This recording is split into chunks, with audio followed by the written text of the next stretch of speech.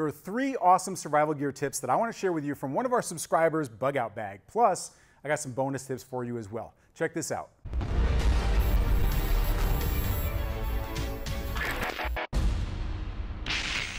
Hey, what's up, Warriors? It is Jeff Anderson from WarriorLife.com, and one of the things I like best about my job is getting pictures of somebody's survival gear, their Bugout bag, and asked to review them.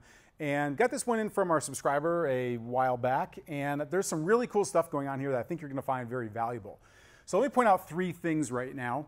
So first thing I notice on here is the identical survival gear. Now, this is not a 2 is 1 and 1 is none sort of a situation. This is a guy and his wife, and they both have identical gear. Now, what I find a lot when I'm working with people is that the spouse might not actually be into prepping while maybe the guy is. I've also found the opposite, where sometimes the wife is into it, but the husband isn't.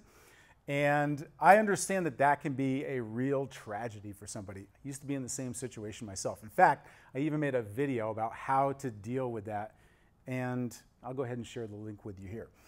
Now, what I like about this, though, is that you do not want to be the person carrying everybody's gear for your entire family. Everybody's got to pull their weight. In this situation, your spouse has their own gear, you've got your own gear, and those should actually be in your own vehicles in case you can't get back home. So this person's got it done right. In fact, for me, everybody's got to pull their own weight, even my dog. So they do make bags that dogs can carry their dog food in. They can carry all their stuff there. They can carry my ammunition if I want him to, but I am not carrying his Scooby snacks on the Bugout trail. He's going to have to do it himself, all right? So everybody's got to pull their own weight.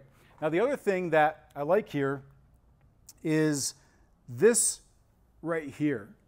So this is a cosmetic case that has been adapted into organizing some of the smaller gear. Now, I did a video on this before about how to micro-organize your gear, things that I've learned from being out there on the Bugout trail, out in the military, and doing things like that. And it's really useful to be able to take one of these cosmetic cases, roll it up, put it inside of your Bugout bag, and it can put all that little stuff in there that normally just finds its way filtered down to the bottom of the bag. It's kind of a pain in the ass to kind of pull all that stuff out. So these things are really helpful there. In fact, I mean, I've found these things to be so useful that I actually designed for our bag a similar thing, but more MOLLE compatible, so that it would hold all of the things that you would normally just find in the bottom of the bag. So this way they can be organized or see-through. You can hang this up if you want to, but these, anything that you can use to micro-organize your gear is going to work really well. Now, the other thing we got here is paracord. So this is something that everybody has paracord inside of their Bugout bag. When I was in the military, we always had paracord with us, right? There's tons and tons of uses that you have for it. And a lot of people are using these paracord bracelets or even belts. I've even seen like rifle slings with them. And these things work great for carrying a bunch with you. But when you want to use it, most people don't want to cut up their bracelet, their belt, or their rifle sling. So it ends up just getting tangled up everywhere. So one of the things that I've done is, this is a 6-inch pouch that I have for my Bugout bag. And I normally carry this on the belt portion of my Bugout bag. But what you can do is take the 550 cord, and I have an old one of these little springy clip things from one of my other bags, and there's usually a hole in these tactical pouches. So if you've got one that's got this little hole, it's usually like a drain hole for water. So if it's really pouring out there, this will help to kind of air it out, let water filter out of it. We use waterproof material on our actual, like on the fabric itself, so that it doesn't actually let the water inside. But what you can do is take the 550 cord that you have and feed it through one of these little spring thingies. So you push in the little button, and then you just kind of feed the 550 cord through there, all right, like that. And then, so you've got it on the 550 cord.